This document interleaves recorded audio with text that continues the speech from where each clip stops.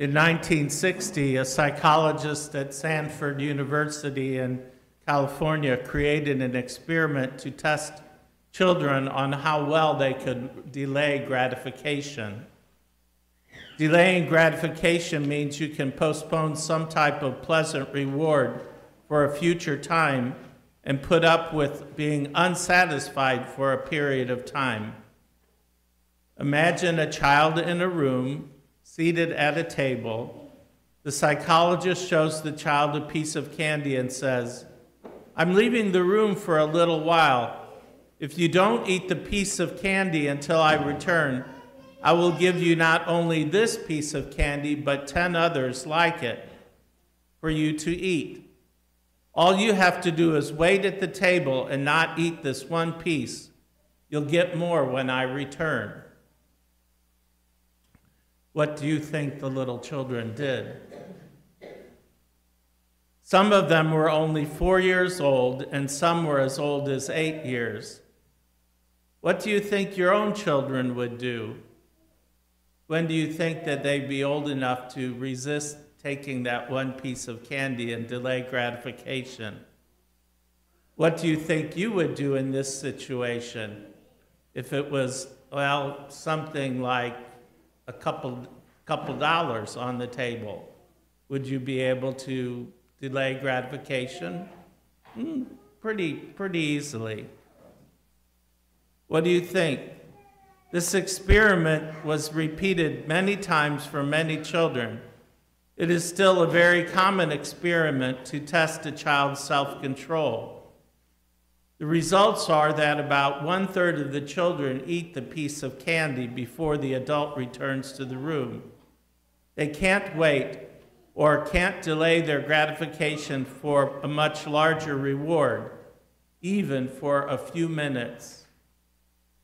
The psychologists have followed up on the children at various times later in their life to see how they were doing. One result of the experiment was that it seemed that the children who could delay gratification and wait for the bigger reward did much better at school throughout their lives, had better jobs, and were generally more successful in life. Now, I don't think any of us really need a psychologist to teach us that not giving in to temptation and our first impulses will help us learn patience and hard work to achieve better things in life. It's something we learn at a very early age when our parents teach us to do our homework before we go out and play, wash our hands before we eat, or brush our teeth before we go to bed at night. We do the things we don't enjoy so much as we can get better rewards like health and education and good relationships with other people. But there is really one other thing to learn from this experiment that these little children that we might not really appreciate. When the psychologists looked at the different behaviors of the children who ate the candy right away, in contrast to the children who waited, they noticed that the children who waited usually had a strategy to help them while they waited. You can imagine what these children looked like as the temptation of the candy sat there right in front of them. Many of the children would wait and they would just shut their eyes and sit on their hands, trying to ignore the tempting candy. Some of the children got up from their chairs and turned around and faced the wall so that they didn't have to look at the candy. Some of the children started saying quietly to themselves, "I will not eat that candy. I will not eat that candy." The children who were successful at waiting found things to do to help them to deal with the temptation. They distracted themselves, turned their attention to other things, and did their best to ignore the candy. The children who ate the candy right away just sat there quietly, looking at the candy until they couldn't stand it and the wait any longer. Today is the first Sunday of Lent, and we begin the great experiment whereby we come face to face with the temptations of sin in our lives. We follow the example of Jesus, who went into the desert to come face to face with the devil, who is tempting him to give up his mission to preach the gospel. Our own 40 days of Lent remind us of the 40 years of the people of Israel wandering in the desert too before entering the promised land. They spent 40 years learning how to depend upon God, delaying gratification for quite a long time, forsaking the sinfulness of their lives in Egypt, and learning how to live by the covenant that God made with his people on Mount Sinai. The desert of Lent puts our temptations right in front of us on the table. We look at the sins of our lives and return back to God with our whole hearts. We can learn a little from the children from the experiment on how to face the temptations of sin.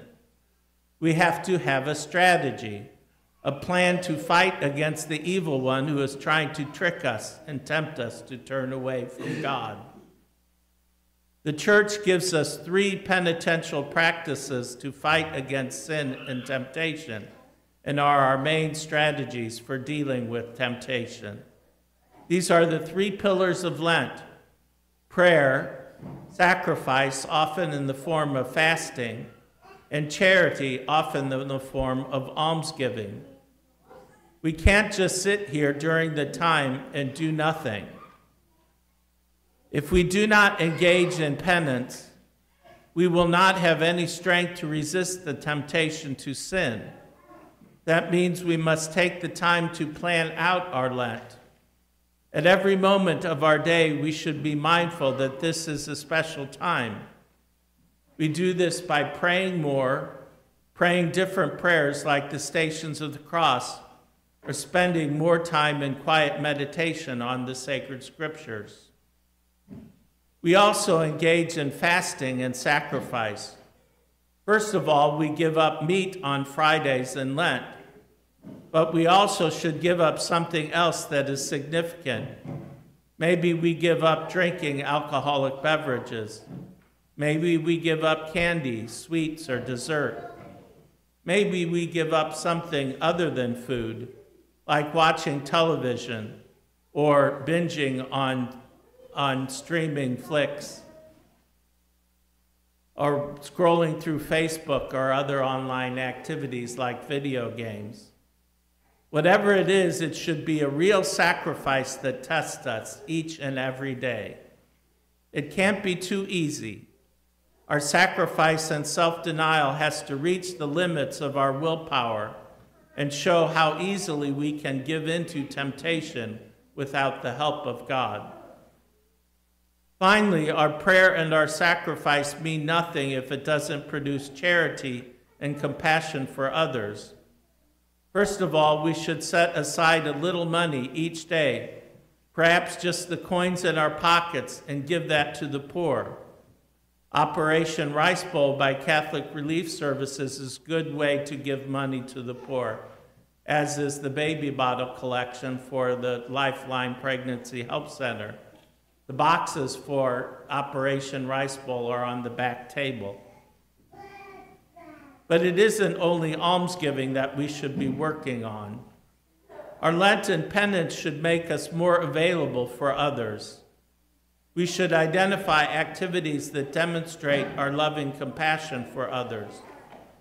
For most of us, it means doing the things we do for our family or at work with a more generous and loving heart, doing our work without complaining, giving a little extra of our time to others without being asked. Just being kind, helpful, and friendly can go a long way in our fight against temptation.